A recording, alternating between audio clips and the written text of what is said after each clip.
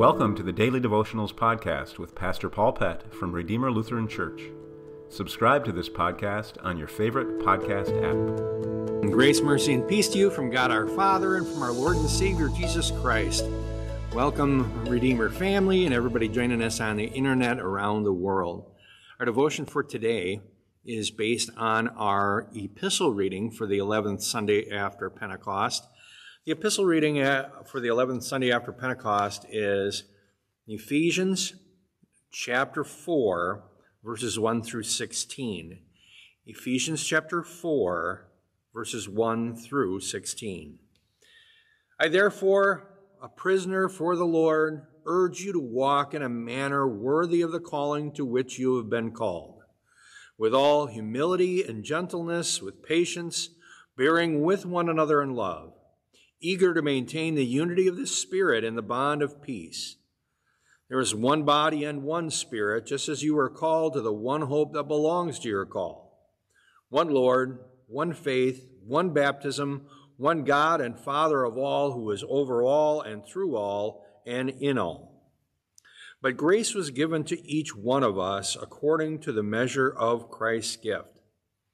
Therefore it says, when he ascended on high, he led a host of captives, and he gave gifts to men.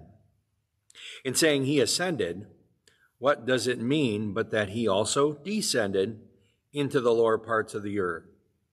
He who descended is the one who also ascended far above all the heavens, that he might fill all things.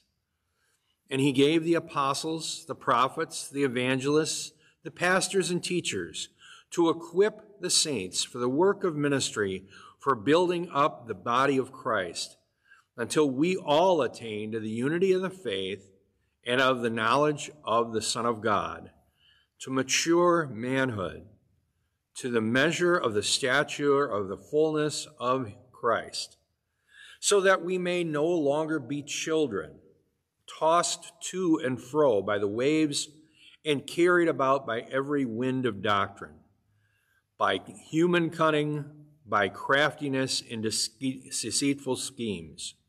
Rather, speaking the truth in love, we are to grow up in every way into him who is the head, into Christ, from whom the whole body, joined and held together by every joint with which it is equipped, when each part is worked properly, makes the body grow so that it builds itself up in love. As Paul writes this, he's talking about the church and he's talking about us as individual Christians. And he's talking about growth, but even more so, living in the faith in a way that's pleasing to God. And that's why he says walk. And I want you to hear what he says right away in verse 1. I, therefore, a prisoner for the Lord, urge you to walk in a manner worthy of the calling to which you have been called.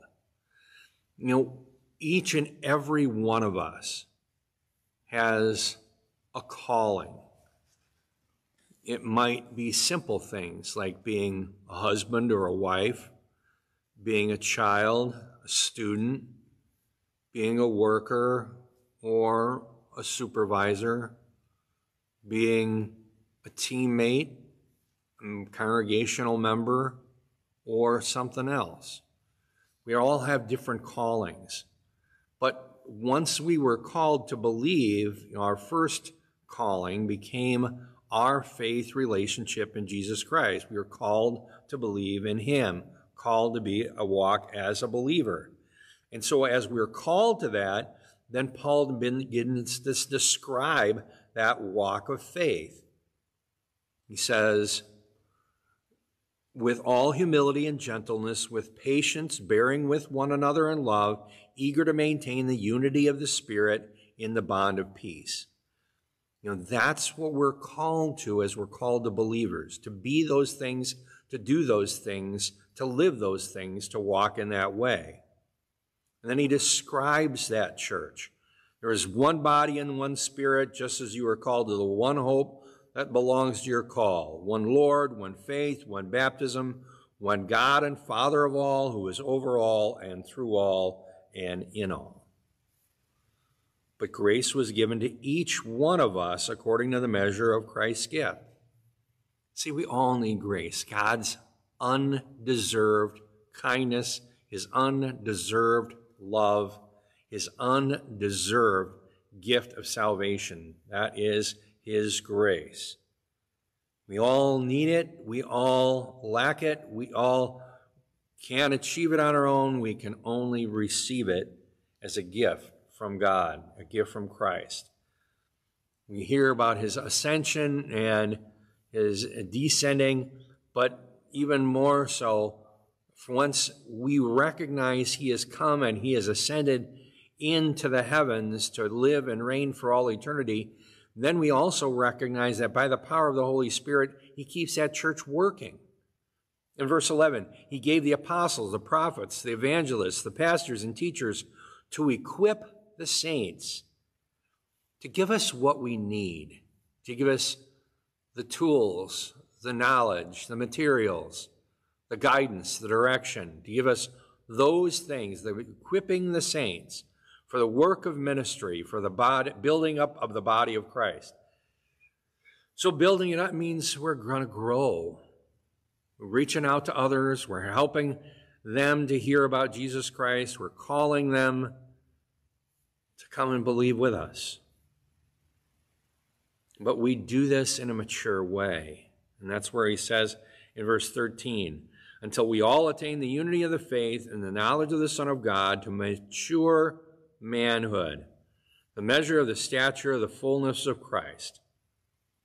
So we don't act like children, is what he says. We're not distracted easily.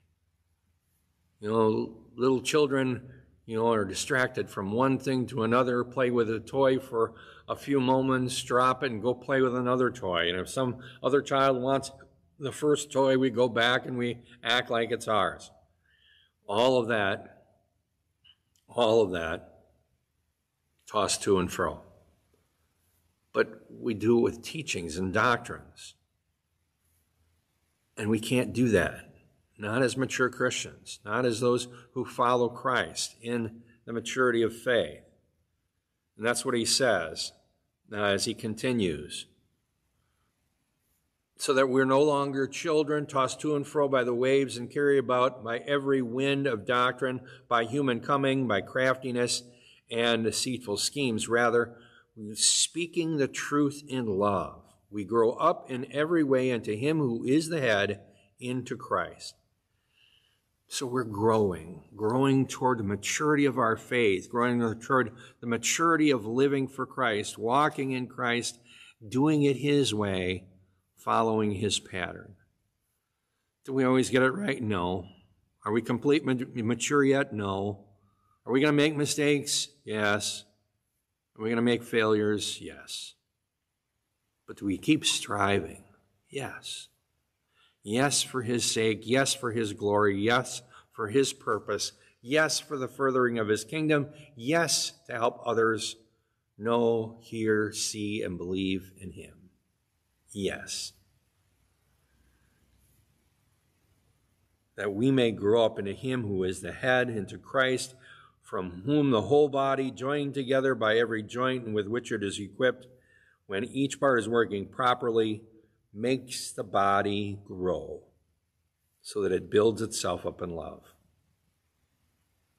We grow building ourselves up, building the church up, building our relationship with Christ up in love. In Jesus' name, amen. Please pray with me. Father in heaven, we ask that you would fill us with your Holy Spirit. Help us to grow in our faith, grow in our maturity, grow in our walk of faith.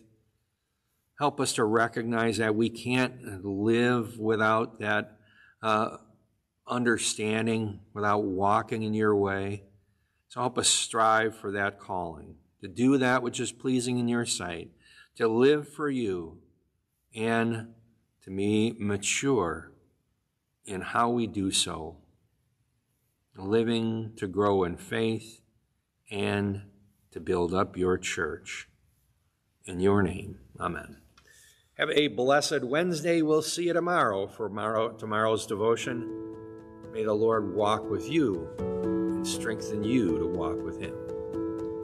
Thanks for listening. At Redeemer Lutheran Church, our mission is to share with all people the good news of Jesus Christ, teaching faith and love. Learn more about our ministry at redeemerlutherangb.com.